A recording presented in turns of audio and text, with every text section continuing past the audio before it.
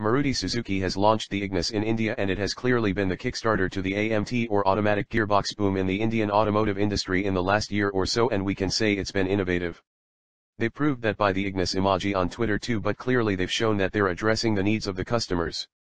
All AMT cars in the entry-level hatchback, and in fact most hatchbacks, have been petrol-powered to keep costs down as compared to their diesel counterparts. That said, there has definitely been a growing call to manufacturers from the Indian car buying public to launch a cheaper diesel automatic car, and Maruti have decided to do so with the Ignis. The Ignis will be available with an AMT option both on the petrol and the diesel variants. So here is all you need to know about the AMT or automatic Ignis. Gearbox. The AMT unit, or as Maruti calls it, AGS, automatic gear shift, in the Ignis is actually the same unit that has been doing duty in the likes of the Swift Gyre AMT or the Celerito AMT. The unit is made by Magneti Marelli and is installed on the standard 5-speed gearbox that does duty in the petrol and diesel engines and is controlled electronically, which eliminates the need for a clutch pedal. The AMT units are not as smooth as a dual-clutch DCG or a CVT or even a conventional torque converter gearbox, but the advantage offered are lower costs, since the manual and automatic gearbox is identical, and of course, much better fuel economy. Considering the fact that the Swift Gyre with the same gearbox and engine diesel engine returns an impressive 22.8 kmpl, expect the diesel Ignis, which is lighter, to return a higher figure. The petrol-powered Ignis will come with a 1.2-liter petrol engine which does duty in the Swift and the Swift Gyre too.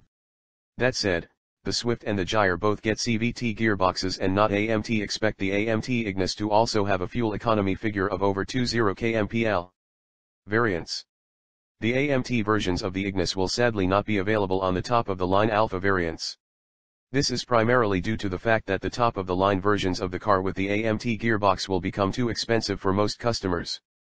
Currently, Maruti only plans to launch the AMT variant of the Ignis in the Delta and Zeta variants, which will also mean that buyers of the AMT Ignis will miss out on a few key features.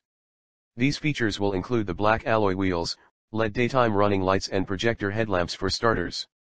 On the interior front, the AMT won't feature the large touchscreen infotainment system that features Apple CarPlay, Android Auto, and inbuilt navigation. That said, the Delta and Zeta variants will get a standard audio setup with Bluetooth connectivity, auxiliary/USB and a CD player, along with the 6-speaker setup that is available on the top-of-the-line model.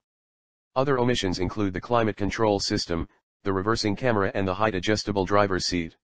Safety. The Ignis was recently crash-tested by Euro NCAP and received a 3-star rating for the standard pack and a 5-star rating for a top-of-the-line safety pack version. Although the Euro NCAP is mostly irrelevant to Indian spec cars, Maruti has taken the conscious decision to make the Ignis as safe as possible. The Ignis AMT and manual will both get safety trim as standard, though the range.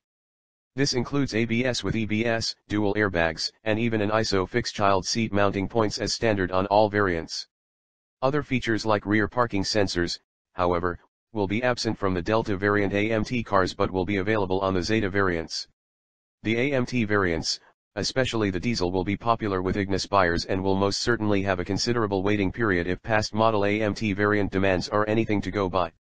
That said, Maruti should most definitely consider launching a fully loaded Alpha variant of the Ignis sometime in the near future, as there is certainly an audience that wants the convenience of an automatic gearbox but also the added gadgetry and gizmos that the top-of-the-line variants get.